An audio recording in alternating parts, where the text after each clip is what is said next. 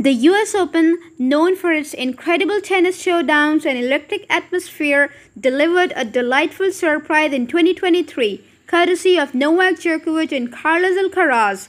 Novak Djokovic, the tennis maestro from Serbia, showcased a hidden talent that left fans in amazement. In an unexpected move, Djokovic took the microphone and treated the audience to a rendition of the Beastie Boys' classic hit, "Fight for Your Right." The crowd, usually accustomed to witnessing his on-court dominance, erupted in applause, proving that Djokovic can captivate hearts with his singing just as effectively as his tennis skills.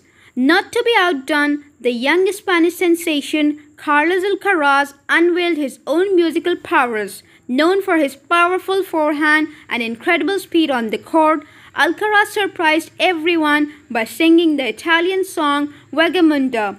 It was a delightful departure from his usual tennis exploits and showcased his versatility as an athlete.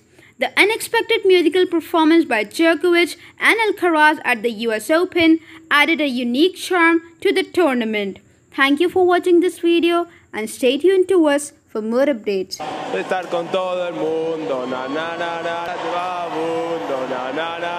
You gotta fight for your right to fight.